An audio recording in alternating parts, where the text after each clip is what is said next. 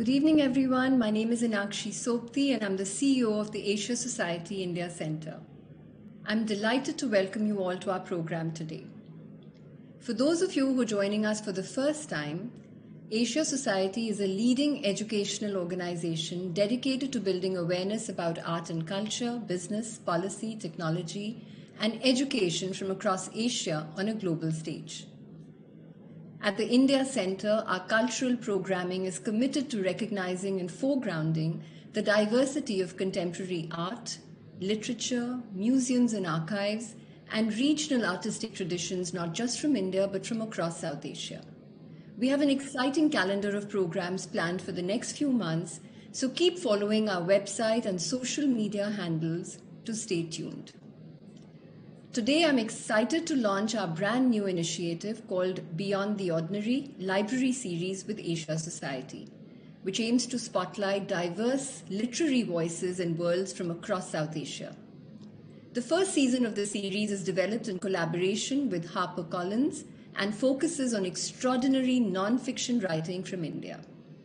I'm delighted to welcome journalist and author Pallavi Aiyar, a good friend of ours at Asia Society, who's here to discuss her wonderful new book, Orienting, an Indian in Japan.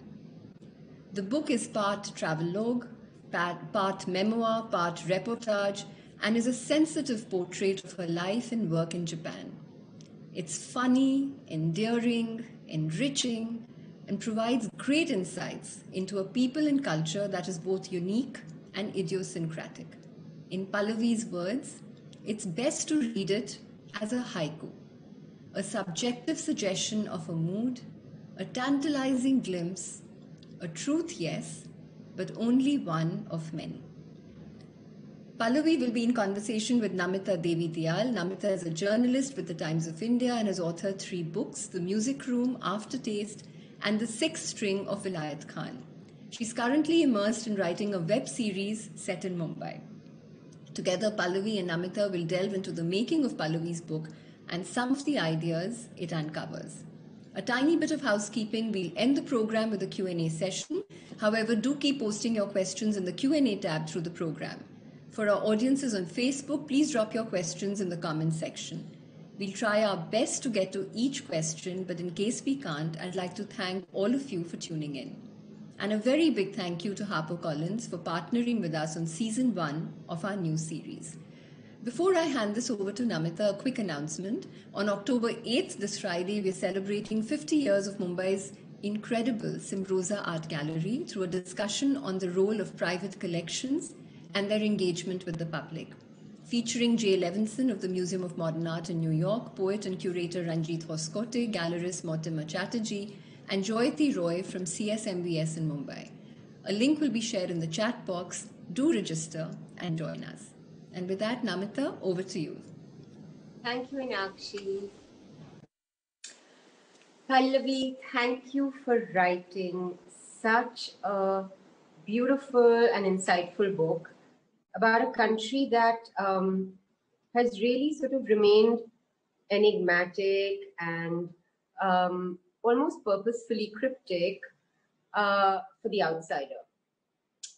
What I particularly like about the way you've written it is that it's not attempting to be an authoritative book on Japan, but really something where you as a visitor, as a sort of temporary resident, have navigated this world and taken the reader with you and sort of like really talked about the way in which you've been sometimes baffled and sometimes enchanted and sometimes even embraced some of these spaces and philosophies.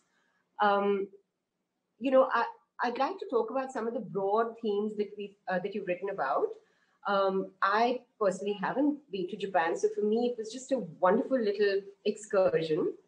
For me, Japan has always been this blur of origami and haiku poetry and books by Pico Iyer, with whom you share a surname. So it's been like a really special moment for me to sort of enter this space. I thought we could start by talking about, and I know I'm going to pronounce it wrong, kintsugi. Spot on, Namita, in terms of the pronunciation. I'm going to ask you to read out the paragraph describing what it is for those who don't know. I mean, it's something that sort of has been very relevant in popular imagination and very sort of, it's been mainstreamized to some extent, but I want you to read that out. I think it's on page 43. Right. And, I think it's a very interesting concept, which we'll talk about a bit, because it, especially in a time when social media sort of enables one to present an inauthentic but very perfect picture of oneself, Kintsugi seems to celebrate the opposite in a beautiful way. And what I was particularly moved by was the fact that you talked about your own moment of feeling a bit broken and how you navigated that. So perhaps we could start by talking about, zooming out into the philosophy of Kintsugi, and then talking a little bit about how that may have changed and influenced you while you were there. Yeah, absolutely. Thank you for starting with that, because in many ways that was my starting point into Japan as well. When we haven't, like, before I moved to Japan in 2016, I'd never visited it as a tourist. And like most of us who haven't been to Japan, we have certain preconceptions of the country, and to different people, it's different things. For some people, their endpoint is Japanese food. For some people, their endpoint is anime or manga. For me, it really was kintsugi. It was something I'd heard of years before I actually moved to Japan. And it was the first topic that I reported on, which I thought was very interesting in terms of what that revealed to me about how I approached Japan. There's a point in the book in which I look at the very first stories I reported on in China, the very first stories I reported on in Belgium, in Brussels, and then in Japan. And they were so different, like in China, it was very political. I remember it was the SARS crisis of 2003. And then when I was in Brussels, it was about the Eurozone crisis. But here I was in Japan, and the very first story I was looking at was a kind of archaic pottery or ceramic repair technique. And that spoke somewhat to, I think, the sort of importance of the aesthetic and the aesthetic as philosophical in Japan. So very quickly, I'll read a couple of bits from the book just to introduce the concept to people who might not be familiar with it. And I sort of, it begins in chapter 2, which is titled Breaking and Healing, which is, I think, something that is very aptly summed up by the craft of kintsugi. And I begin, it's actually on page 26, that I begin by quoting the 13th century Persian poet Rumi, who said that the wound is the place where the light enters you.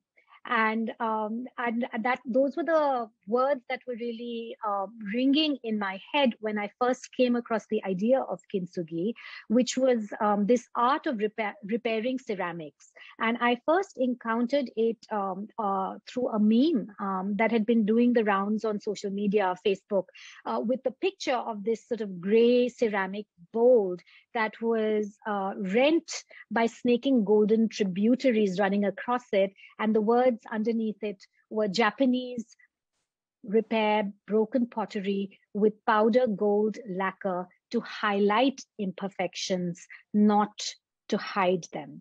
And as you also mentioned, at the time that I read it, I was in Indonesia, and I had recently been diagnosed with an anxiety disorder. And it had been a very terrifying experience for me, because I was sort of battered by waves of really illogical panic, which were terrifying, because I couldn't understand why I was feeling like that rationally. And I remember thinking that this could be me forever. And then gradually there was a process of healing. And ultimately, I realized that any kind of problems that we encounter in life end up being with us through that life. And they're not something just to kind of get through with and forget about, but there's something that accompany you and actually enhance you in many ways. They are your biography. They are what makes you you. And this was encapsulated again so beautifully in Kintsugi.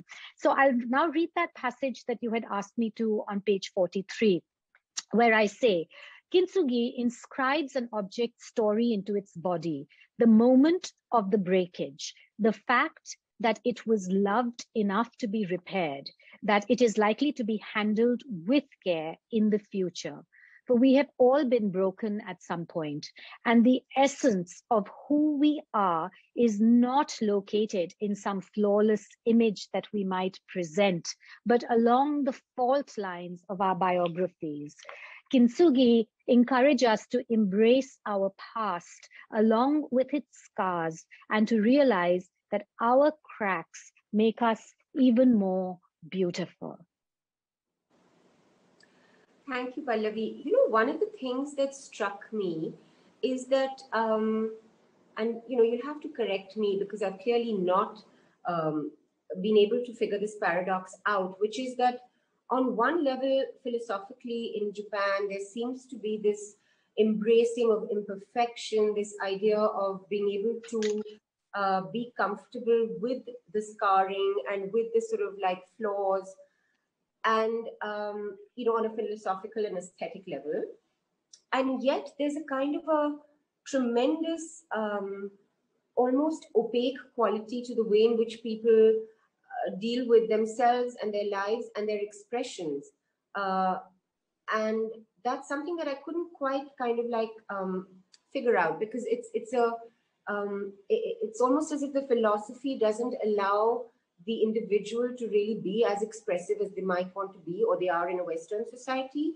There's a kind of an absolutely muted quality, which is also very lovely, by the way. I'm not even judging it. I think it's kind of incredible to be celebrating silence and finding communication in silence, because it's something we all have really moved away from. But that is something which I wasn't able to fully understand, Namita, you probably can't fully understand it. Most Japanese people probably can't fully understand it. And I'm not sort of laying claims to having understood it either. I think the fact is that you will find a lot that is contradictory in most societies, and Japan is no exception. And I think I'm quite comfortable with that sort of possibility of contradictions and the possibility of even contradictory facts both holding true, so that you can have deeply empathetic, but at the same time deeply reserved characteristics in Japanese society. And I think I mentioned somewhere about how I thought Japan was both profoundly healing and it was devastatingly broken. I mean, on the one hand, we're talking about Kintsugi and how it represents this wonderful acceptance of the scars that we all have, and it can be such a profoundly healing philosophy. On the other hand, we all do know that Japan suffers from some of the highest rates of suicides in the world, that it has an entire group of people called hikikimori, who are these social recluses, numbering upwards of 1 million people who essentially lock themselves up in their homes and eschew all kinds of social contact. I was amazed at the number of writers in Japan, being a writer myself, who had ended their lives in suicide. Writer after writer. We talk about Mishima, right? Yes, Mishima killed himself. Kawabata. I mean, it's Dazai. There's a very, very high percentage of writers who have killed themselves, and suicide, in fact, has a kind of traditional cachet. It was a way of if somebody felt that they had done anything dishonorable, then the only way to kind of exonerate yourself was really by killing yourself, and there was ritual disembowelment, seppuku, which has been very much part of Japanese traditional culture as well. So you do have these contradictory facets, contradictory flows, and I think that's, as I said, I think it's okay. We don't necessarily need to resolve those contradictions neatly, because they don't need to be resolved neatly. Life is messy. Truth is rarely singular, and it's almost always chaotic and messy. And it's something I've realized living in all the different countries I have, that in almost every country that I've lived in, from India to Indonesia to China, whatever you say about the country, the opposite can also hold true of it. So yeah, I think it's more interesting really just to follow these threads rather than to try to resolve them neatly. Oh, sure. And connected to this idea as well is this incredible idea about silence, which again has so many layers to it, because it reflects in, you talk about how even silence reflects in the idea of no taste, of the fact that like a Sake. drink is actually fairly tasteless compared with, say, a Cabernet or any other wine, and Yeah. Yet so potent. And that's almost a metaphor for the society where, the non-communication, silence, and the pauses are sort of treated with so much, given so much value. And I have to read out this para because it amused me so much. And the fact that we're able to find so much humor in things that are so kind of bizarre and dark almost is really amazing. So this is really about how, so you talk about silences which inhabited much social behavior in Japan. At the end of my weekly yoga class, for example, run-of-the-mill chatter about weekend plans or Netflix series was glaringly absent. Instead, students spent several minutes painstakingly wiping their yoga mats clean for subsequent use by others in silence. At restaurants, it was not unusual to see groups of friends sitting together and eating silently, save for the slurp of noodles and splash of soup. And this one really got me. I once saw a toddler fall off a swing at a public park and scream silently. He screwed up his eyes and pulled back his lips into a grimace, but not a sound came out of his mouth. This is just unbelievable and also kind of terrifying, right? Because it's the beginnings of what one sees as, I'm sorry, I'm going to use the word, but an enormously repressed society, where even a toddler is not giving way to what is the most natural thing, which happens at the time of childbirth, right? Which is a scream. It's the next thing after breath, really. So this idea of silence, and so maybe you can again talk about that and all its ramifications aesthetically and philosophically and in the communal setting, and then also how you, who really, are such a chattery and incredibly articulate and garrulous person, had to deal with that. There's this lovely bit in which people say, somebody says to you that they're more concerned about how you will be silent in all of this.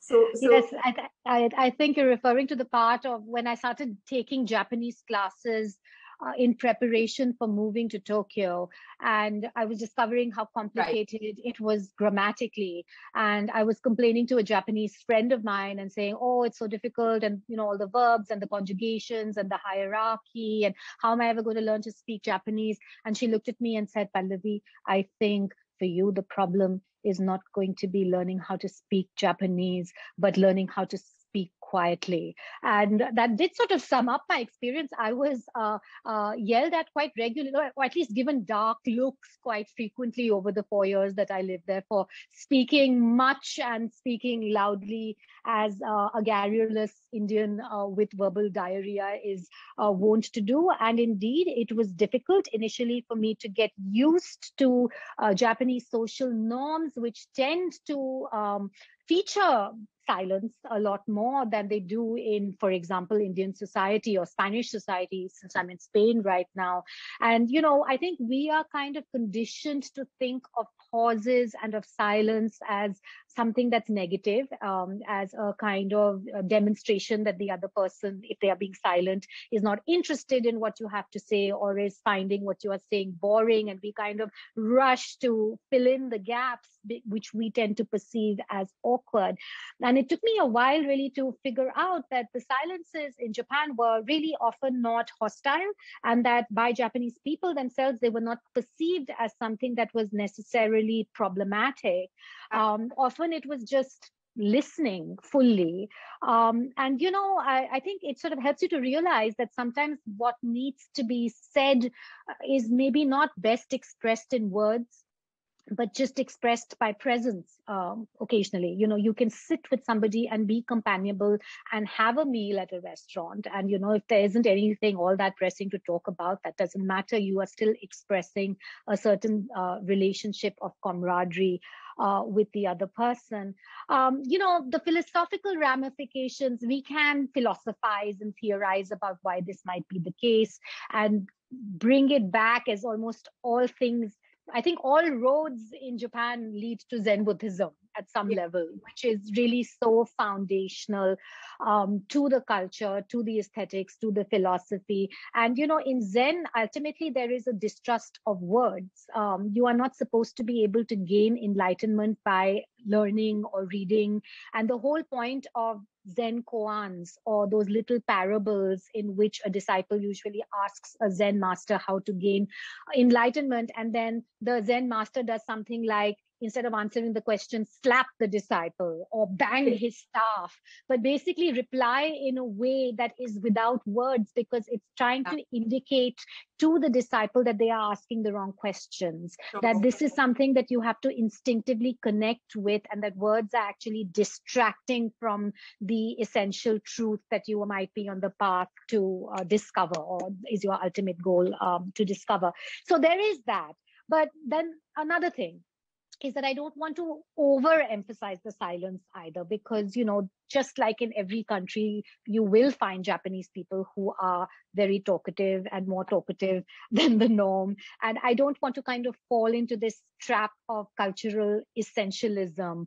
I think Japanese often are obviously going to be more silent when talking to a foreigner like me, because my Japanese was terrible, and so they had to speak in English. It is possible that when they are speaking in a language that they are more comfortable with, they display a greater range of desire to talk. Some people will talk a lot, some people will talk less, and so on. There are also class elements to this, and you do find people in the countryside, you do find people who are sort of lower down on the socioeconomic scale. Working class people tend to be more talkative, tend to be louder in general. The kind of silence is also refined. It's considered to be refined, and it's also a kind of snobbery that you will find amongst the more educated classes in the metropolitan cities. There are also regional differences. I mean, in Japan, the stereotype is of citizens of the city of Osaka are supposed to be huge chatterboxes. And, Osakans think that people from Tokyo are very taciturn and don't talk much. So, there are those differences as well. So, I mean, what I mean is that if I were to make a generalization, certainly Japanese society, I think, is more comfortable with absence and with silence. And you see that in its philosophy, you see that in its architecture, you see that in its aesthetics, you see that, as you pointed out, in wine.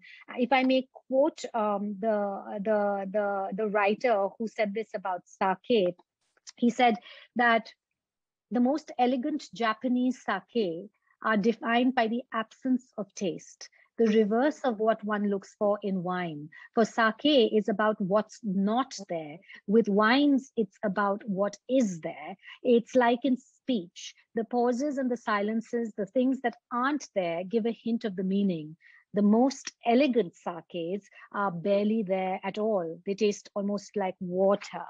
So yeah, I mean, there's certainly with the caveat of this sounding a bit like cultural essentialism, it is a society that tends to gravitate towards silence, and that's partly also because it tends to gravitate towards emotional makeup, which is about suppression. And I think that the reason for that is that they have an extremely heightened sense of public sensitivity and civic consciousness.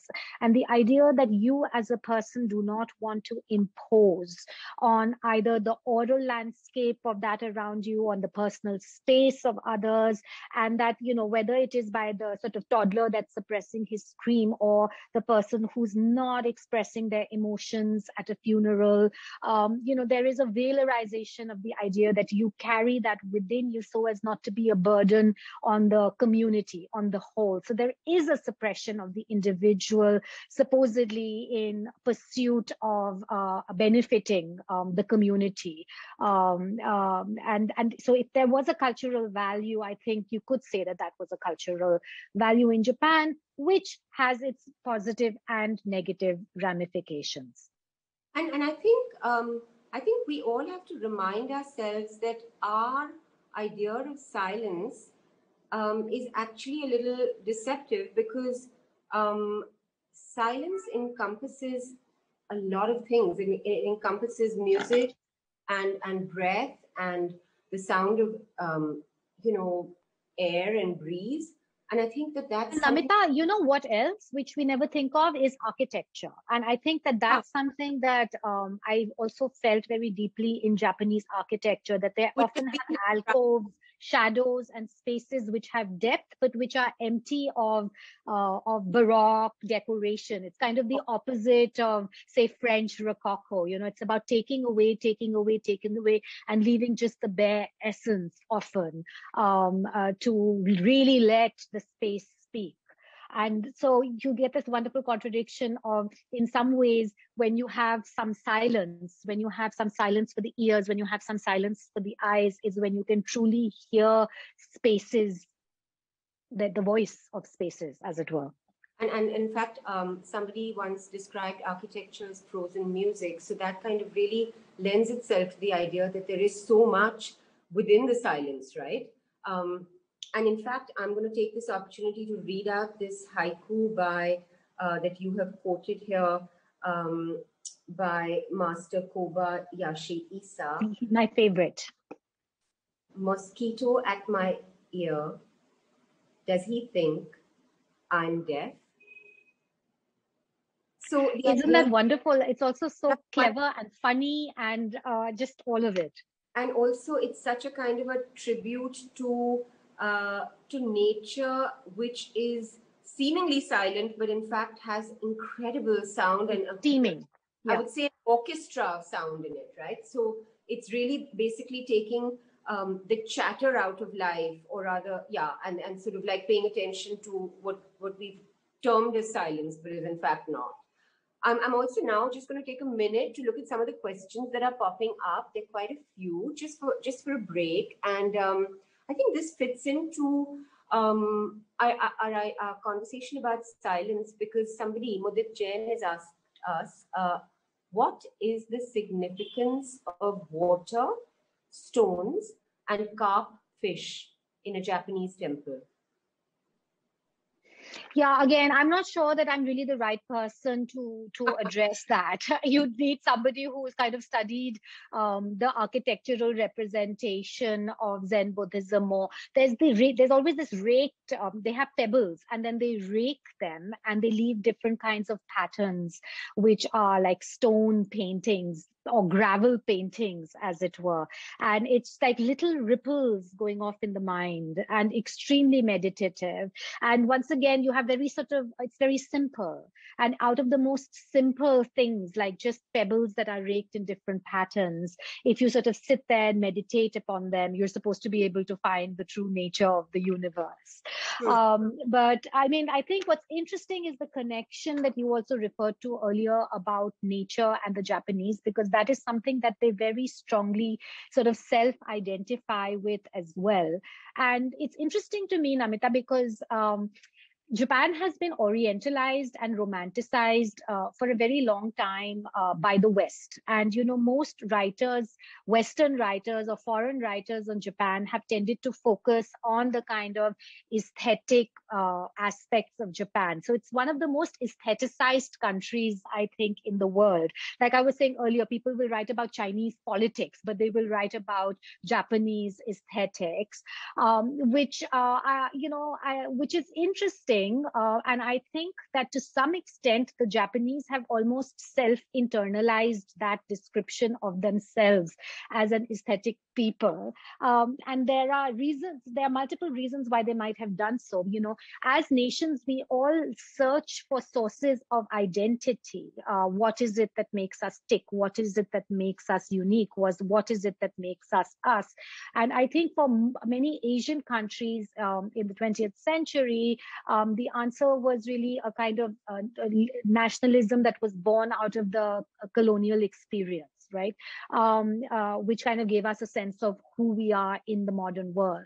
And it was, so for example, for China, that was kicked off with the Opium Wars. For India, it was British colonialism. For Indonesia, it was Dutch colonialism.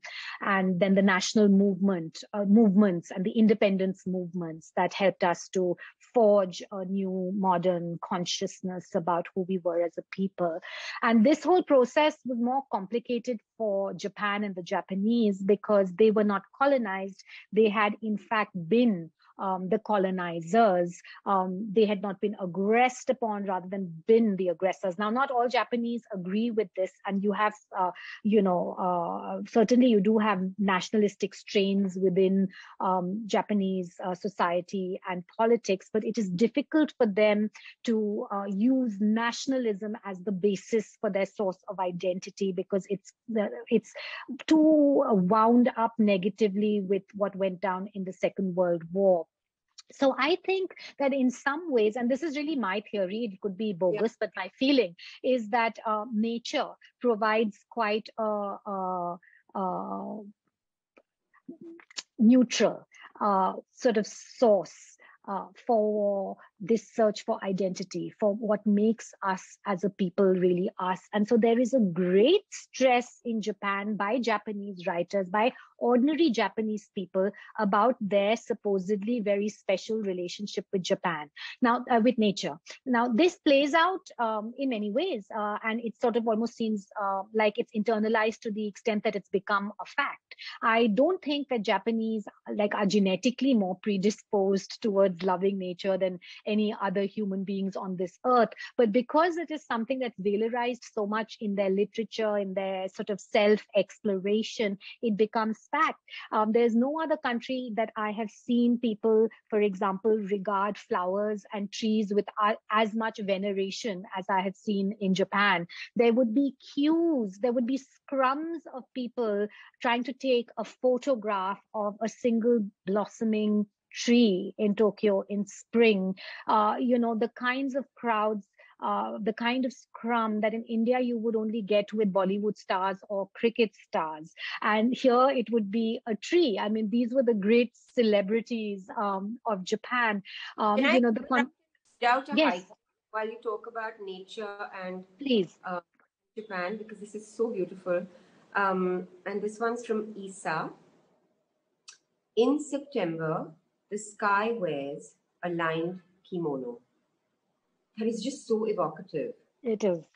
It is. And because I have an entire chapter on the 4 seasons, because I believe that the Japanese themselves feel that the seasons are very important to their sense of self, I do quote haiku that illustrate each of those seasons. So in the summer, it's the insects, right? So you have the cicadas and you have the mosquito, the one that you read out earlier.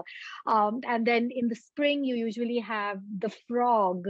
In the winter, you'll have beautiful imagery of snow and so on. And the sort of emotions that are related to each of the seasons, the melancholy of autumn, which is at the same time, it's not really sad. It's both natural but also melancholic. And winter is never terrible either because it always anticipates spring. So yeah, there's something quite amazing about it. And with the clothes the motifs of the season. Restaurants change their menu every season. Ice cream flavors change. In the autumn, you always get chestnut ice cream. In the spring, you always get cherry blossom ice cream, sakura ice cream. So, the flower arrangements, the fact that tea ceremony, which is so seminal to Japanese philosophy, will always, the decoration of the tea room changes according to the season, that the conversation that you have with each other has to make seasonal references. Yeah. How there are 72 micro seasons, which is kind of extraordinary, right? Because it's really paying attention to the micro changes in nature that then impact our lives. And I've noticed that even in India, which follows the lunar almanac, there is this kind of like very close connect with tides and the moon and nature and festivals and food patterns, and it's all very interconnected. So I found that very special and beautiful, that the fact that it's still so prevalent in the contemporary culture of the country. It's not just relegated to village life. And you talk about, for example, you've given a random sampling of some of these seasons, which are so sweetly described. So in October, you have the season called, I'm not going to say it in Japanese. In English, it's Wild Geese Return. In November, you have Camellias Bloom, and then Rainbows Hide. And in January, you have Wheat Sprouts Under Snow. And then later, ice thickens on streams, which is it's so perceptive and sort of palpable, and possibly does give people cues to behavior as well, which is still alive, right? Like they still probably, as you said, follow food patterns and maybe even clothing based on these micro seasons, which is incredible. Absolutely. And I think that, this was probably true for many countries, that people lived close to nature. And it's something that got lost in many other cultures and societies. I mean, a lot of this comes from China. The 72 micro seasons, for example, was something that also existed in China. But China went through all these upheavals and social changes, I mean, including the communist revolution, the cultural revolution, and so on, which have caused a disjuncture between its traditions, its history, and its present. So that's something that didn't happen in Japan, because it was not disrupted by revolutions. It was not disrupted by colonialism. I think it does have a stronger connect to its own history than many other countries. And then, as I said, I do think that there's the fact that nature is a very neutral source of identity, which so that when people were casting about for what is it that makes the Japanese, it had an appeal. So we saw so much writing. There's this entire writing genre of writing called Nihon Jinron, which was basically a 20th century genre in which Japanese writers tried to explain Japan to Japanese. They you wanted did to so. talk a bit about Nihon Jinron, because I found it very interesting, because you kind of encapsulated a lot about what it seeks to represent Japan as, whether or not it's accurate. It's a certain self analysis, really, right? Correct. So it tends to be self-valorizing, though, perhaps naturally. That's really, and it tends to sometimes be really exaggerated. I mean, there was one doctor who's quite a famous exponent of Nihon Jinron, who claims that the Japanese brain is just different to everybody else's brain because it's more left-sided than right-sided, so that the Japanese actually hear the chirping of cicadas in a different, more emotive way than other normal people do. And again, I'm not sure about the scientific basis for all of this, but I think I joke in the book that after having spent 4 years in Japan and just being so much more attuned to the chirping of cicadas than I would be in any other country, simply because people talked about it so much more, that perhaps they do hear the cicadas differently. I'm not sure. Well, you basically say here that when they talk about Nihon Jinron, the tropes included an ostensible Japanese propensity to collectivism, in which clearly defined boundaries between the self and others were ambiguous,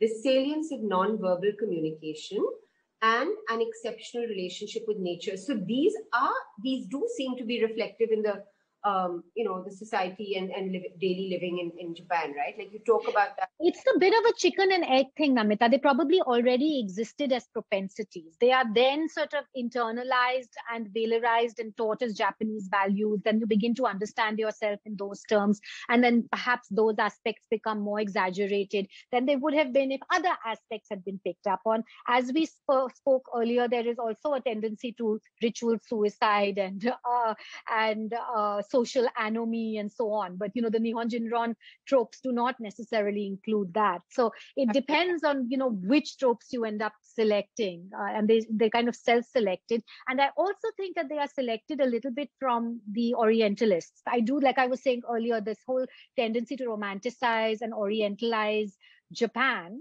By the way, the title of the book is a kind of nod in that direction as well, Orienting. I think is something that was then almost taken up by some of these Nihon Jinron writers, and so that it led to a sort of self-essentialization.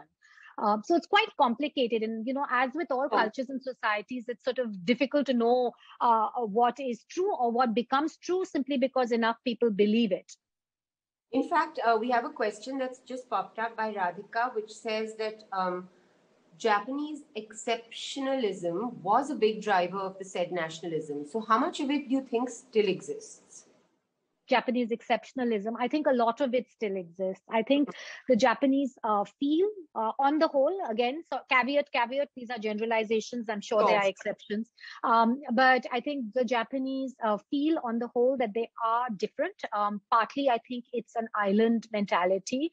They are an archipelago, and in most archipelagos or island nations, you have a sense of being exceptional because you do not have immediate neighbors. You are separated from your neighbors by vast bodies of water, and they also have a sense of homogeneity, which again can be a little bit disingenuous, and we can talk about that. But compared to many other countries, they do not have the diversity, the linguistic, ethnic, religious diversity that many other Asian countries, say Indonesia, India, China, just to name a few, have. And they have never been, in modern times at least, open, and in early modern times as well. For a long time, they were closed to all outside contact. There was a 200-year period of isolation where foreigners were not allowed in at all. And in the modern avatar of that, they are very anti-immigration compared to all other OECD developed economies and developed countries. They accept an abysmally low number of asylum seekers, for example. On average, I think it's something like between 10 and 15 people are taken in every year on political asylum, which is a fraction of what you would find, say, for example, in most European countries, with populations that are much smaller than Japan's.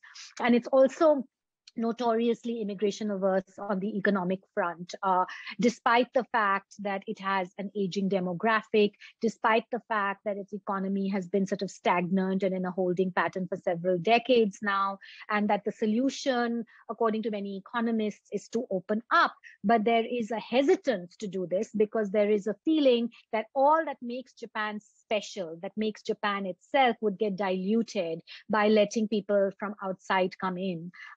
So, I think that sense of exceptionalism continues to be strong and continues to be a political force in the country.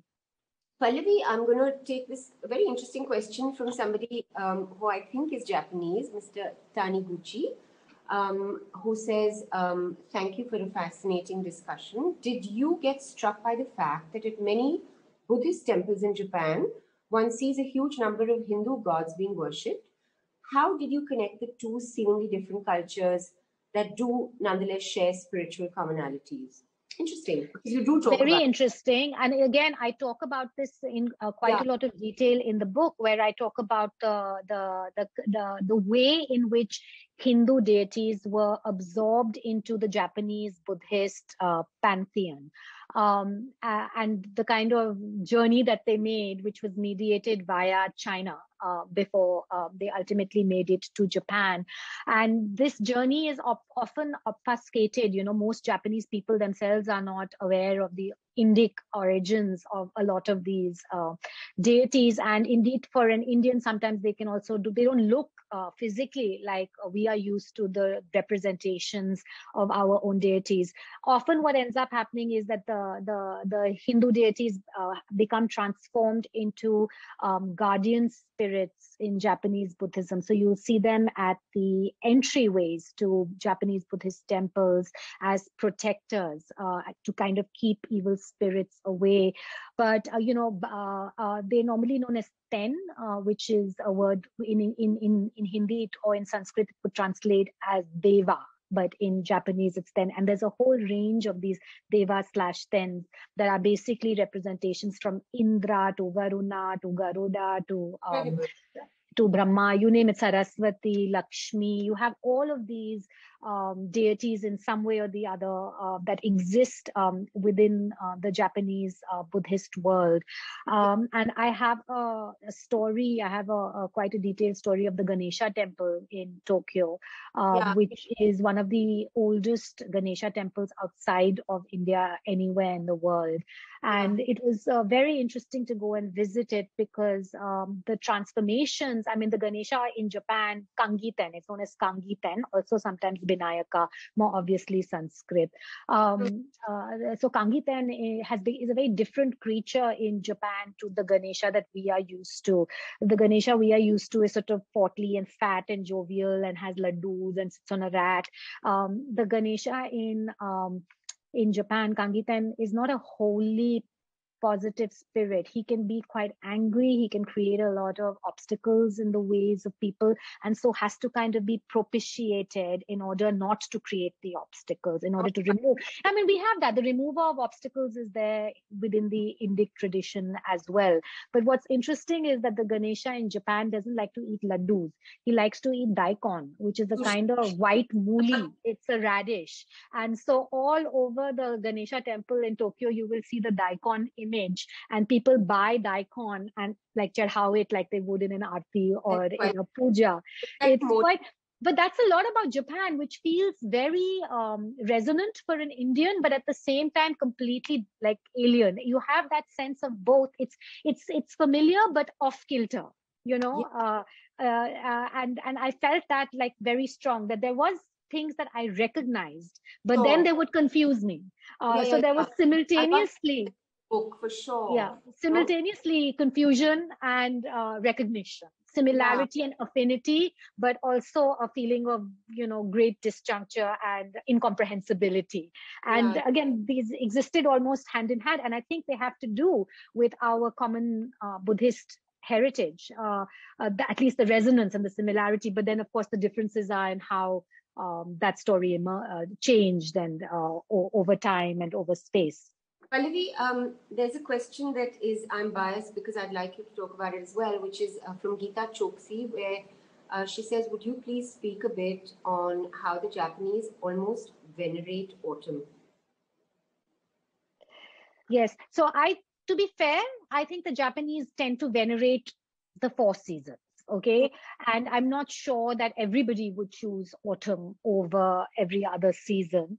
For many people, spring is their favorite. The summer is evisceratingly hot and full of mosquitoes and cicadas. So it's harder to like as your favorite season, but it does have fireflies, and that can be extremely magical. And fireflies are deeply associated with the summer. I think people like the autumn because it's sort of like in India, you know, when you have the extreme heat of the summer and then you have the monsoon, the first rains, which bring down the temperature. Similarly, autumn is kind of a crispening of the weather, which makes you physically more comfortable. But it is also spectacularly beautiful. I mean, Japan is in a zone in which the leaves really turn golden, yellow, red, and it looks like, you know, it looks as though the Almighty, whoever that might be, is a painter and has descended on earth and is, you know, painting this most dramatic and beautiful canvas for all of us to gorge and feast our eyes upon. There's also the Mid-Autumn Moon Festival, which is, again, it comes from China originally. And then I think it's a time that has inspired a lot of the poets. I mean, I think most of the... You can, but I remember reading somewhere that something like, and this would prove the point of the person who asked the question, that I think something like 4 times as many haiku are situated in autumn than in any other season. But please go ahead and read some. Basho, who was considered the master of the autumn verse, capturing its pathos and pulchritude with gnomic perfection. And I read, with what kind of voice would the spider cry in the autumn wind? And I go and you remain, 2 autumns. Oh, that's my favorite. That's one of my favorites. Yeah. So I think it's also that spirit of melancholy. And that spirit of melancholy does imbue so much that is in Japanese philosophy. I mean, there is the most famous of these philosophical concepts would probably be mono no aware, which is the pain or the melancholy of things being finite, the pain or the melancholy, but also the appreciation of the passing of things. And it's encapsulated in the cherry blossom, in the sakura bloom, because it is so exquisite, but it is so short. Within 2 weeks, the blossoms are gone. That's what actually creates that appreciation of the beauty, that it was there at all. And while you are seeing it, you know that it is fleeting, that you will not maybe see it tomorrow. And that's what actually adds to your appreciation of that moment. So I think that sort of sense of melancholy in the passing of things is quite integral to Japanese philosophy. It comes out especially, I think, in the transitional seasons of spring and autumn. Pallavi, we have a question. We have tons of questions, so I'm going to actually address some of them because we only have about 10 minutes left. Yes. Yeah. So Nasreen Rustamfram is asking, how do women in Japan straddle the world of work and domestic duties? Which I mean, I'm intrigued to know only because it's a very traditional and yet very strangely modern society, right? So be interesting to hear. No, I think that this is a very pertinent question, and it's a question I get asked a lot, and it's a question I've thought about a lot.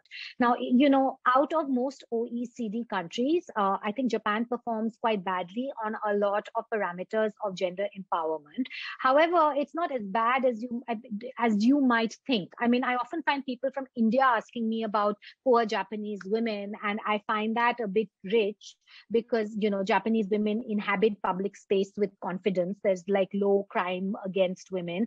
And if you look at the labor force participation of Japanese women, it's at about 70% plus of working age women are in the labor force, which is higher than the world average. It is higher, I think, than the US.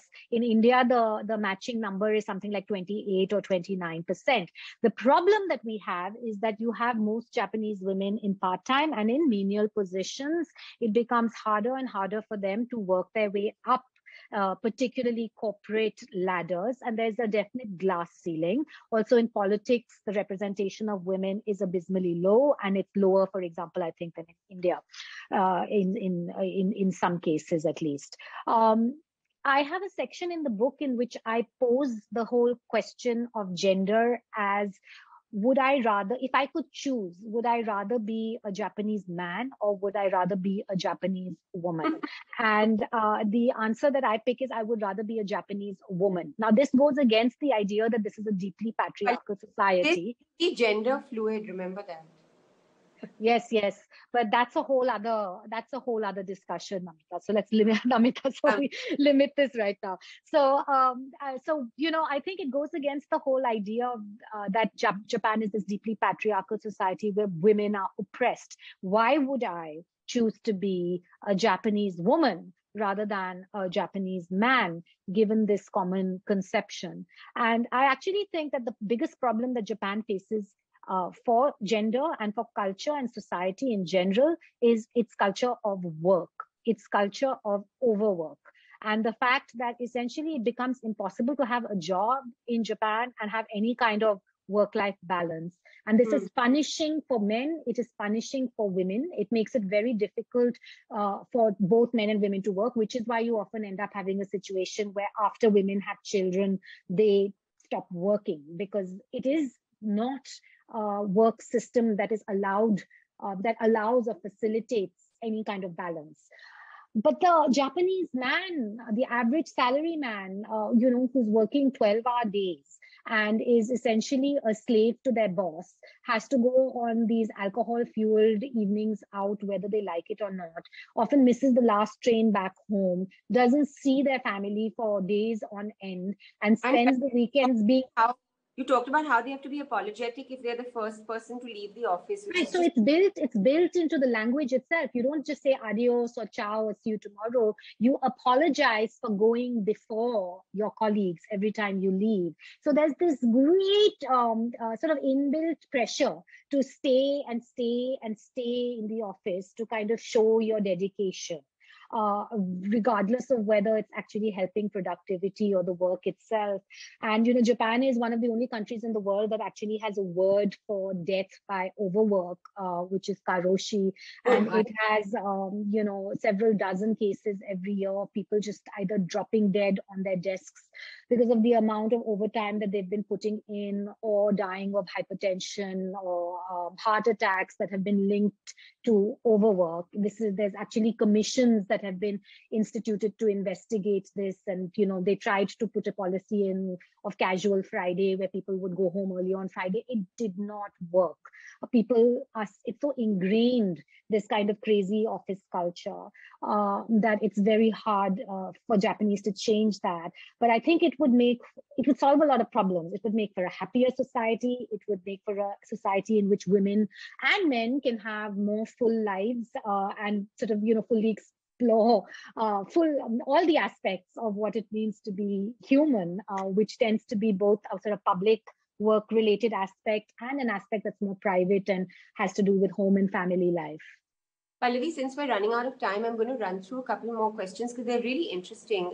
Yes. So this one actually is not specific to Japan, but it's about you as a writer of books that traverse all these different countries that you spend time in. So this is an anonymous attendee. When you move to a new country, do you consciously start thinking of a book?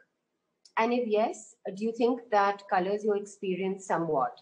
And I have a corollary to that question, actually, Pallavi, which is that, how do you find yourself relating and writing about these cultures? And in some ways, if you can answer that, actually. So no. The simple answer is that I have never gone to a country thinking I'm going to write that country. And I do think that I almost consciously don't think that, because it would put blinkers on me to a certain extent. It would maybe persuade me to walk down certain roads and not other roads. So I kind of I'm always deliberately open initially. And people always say, oh, so you'll be writing a book, or what's your next project? I don't have one. I kind of let everything wash over me, particularly for the first couple of years. And as a kind of practice peripatetic, if I might phrase it like that, I know that there's a kind of rhythm to this constant moving. And at least the first year is the year where you are the most attuned to everything around you. It's a very sensory experience where your eyes see more than normal, your ears hear more than normal, you smell more than normal. You're very acutely aware of your surroundings before they kind of become mundane, opaque, and normalized as they do. And so, for example, I actually read all the signs on billboards. When I see somebody reading a book, I notice what's the title of the book. When people talk to each other, I either overhear the conversation if I don't understand the language. I look at the body language, whether they are holding their hand over their mouth when they laugh, whether they are leaning into each other or kind of tend to keep a distance. all of it, you notice, and there's so many things that are of interest. And eventually it's like a sediment process. Some of the sediment settles down and you start seeing patterns, and you start seeing what it is about this place that interests you. Because ultimately, when I write about a place, it's not because I want to write a book and, I don't see it as work. I see it as something that's fascinating. And I want to be fascinated by it, because only then do I think I can make it fascinating for others, for readers. And then the other thing, Namita, is that I'm also a journalist. So in all of these countries, I have also functioned as a reporter and have done like weekly stories on things, on culture, on the economy, on politics. And at the end of 3 or 4 years, you've ended up meeting all kinds of interesting people, ask them lots of interesting questions, and you've got these reporters' notebooks that are chock-a-block with facts and observations and analysis that didn't actually make it into your final newspaper reports. And you see these kinds of patterns emerging, which can then help you to possibly write a book. And I also try to write these from a comparative angle. So when I'm writing about Japan, it's not really just writing about Japan. It's about writing about Japan as an Indian who knows China. So, I'm kind of bringing echoes and different, the kind of multiple lenses that I have acquired through my professional life over the world. I try to sort of bring those to the fore as well, because nowhere is in itself anything. It's the lens that you train on it that gives it meaning. And I think the more multiple lenses I acquire, the more multiple and different perspectives that I gather on the same phenomenon. And I find that personally very enriching and interesting. Yeah. I wonder, which of the countries you found, I guess it was my last question, because I think now we've pushed time quite a bit, but what would you say is the one most abiding and beloved thing you took away from Japan, if you were to sort of look at any one thing? Yeah. I think it's a concern for others. I think it's something that we could really learn from in our own civic culture in India, which is really lacking. This idea that your behavior, your actions, your voice, your littering impacts on those around you. That the idea that we have a civic space and the kind of normalization of civic behavior, and that's really lacking in many developing countries, India included. And I think it's something that Japan has perfected to an art. It's something that makes it very special. It is incredible. It's the idea that good breeds good. And as you put Correct. it, if you find somebody else's valuables and return them to the police, it's very likely that the same will happen to you. Yes, you pass it on. And I think that, this is something that a lot of Japanese people are acculturated to in their families and definitely at schools from a very young age, which is really something quite tremendous and to be learned from. And I think you also talk about what a privilege it is that children can board metros even at the age of 6 alone. Yes. Something that would be unheard of in many parts of North. It sounds like a fairy tale, I think, in many other parts of the world. So it's a very exceptional thing. So it's I Absolutely. get so many questions that I'm going to just take one or two Perhaps more. one last one. One last. Namita, yeah. Are there any Japanese writers that are your favorites? Many. I like Tanazaki very much. Tanazaki has a very well-known Japanese writer. And what I particularly love the Makioka sisters, which I think is, it's essentially like, you could say that Tanazaki was like Japan's Jane Austen. Or you might say that Jane Austen was, the English version of Tanazaki. It's a wonderful book that's set amongst a family with 3 daughters and has a lot to do with their marriages, their prospects, their romances. It's set in the early part and the middle part of the 20th century, and fantastic panoramic view into Japanese society. So I would pick Tanazaki, and in particular the Makioka sisters. Pallavi, I think there's just so much more interest, but we've run out of time. So Yeah. thank you so much. This has just been so lovely. Fantastic for me. And thank you for your considerate and considered questions. Book because I find it so fun, and also it reflects Pallavi and her humor and Japan all in one, and of course the cherry blossoms. I recommend this book, and I'd like to thank all of you for attending, and especially to Asia Society for hosting this, the first of what promises to be a lovely literary series. So thank you all.